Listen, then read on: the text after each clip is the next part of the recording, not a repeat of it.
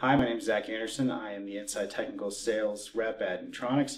I'm sitting here with Peter Call, the VP of Neutronics, and also sits on the SAE committee for air conditioning. Hi, Zach. Hi, Pete. How are you? Good. Good. Good. So can you just go into more detail on what you do with SAE, what your relationship is? Well, SAE, Interior Climate Control Committee, has a number of subcommittees, fluids, steering, etc. And I'm chairman of the service committee, so technically the Interior Climate Control Service Committee. We're responsible for creating and monitoring the standards for all of the AC service equipment and training that's required to do good air conditioning service in compliance with the EPA law. Okay.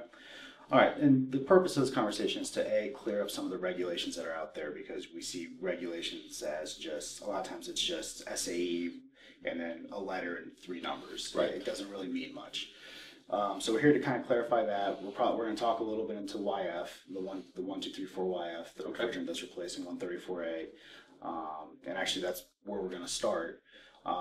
So I guess the question everyone wants to know is, why? Where did this all start? Where did it all come from? What was the catalyst for this change? Well, some people think, and incorrectly, some people think that one of the refrigerant manufacturers had their patent expire, so we had to change refrigerants. That's absolutely false. There were no patents involved here. Right. In the case of changing refrigerants.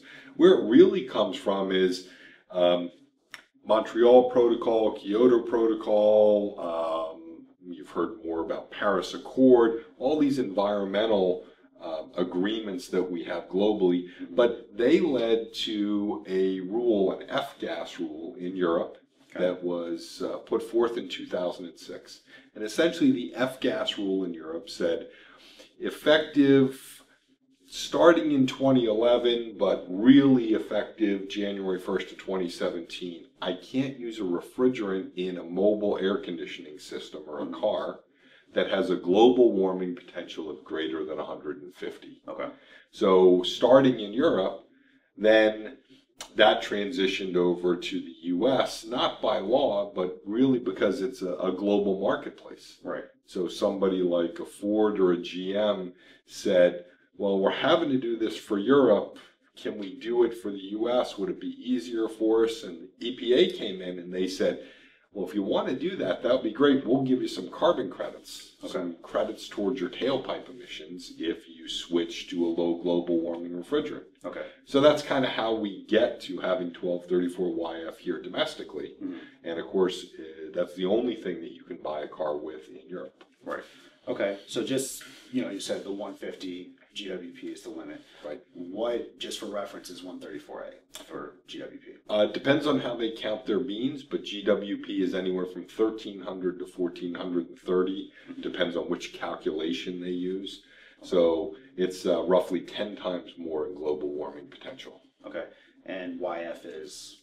YF, again, similar thing, depends on how you count your beans, either less than 1 and up to 4, depending on which formula they use, but it's generally referred to as less than 1. Okay.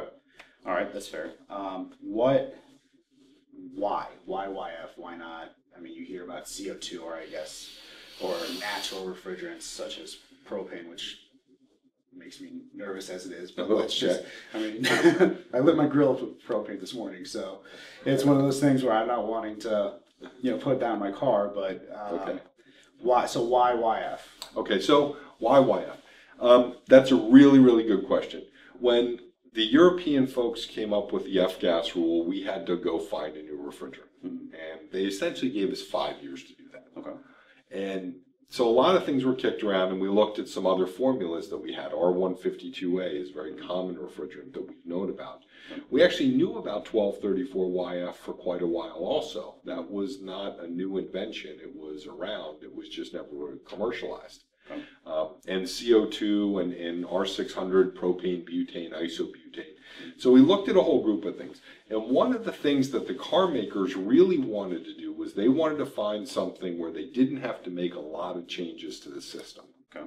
They wanted to be able to take essentially the same system or same type of system, that we have a direct expansion system instead of a secondary loop that might be required for a flammable refrigerant or a CO2 system. And the goal was, let's try not to have to change the car.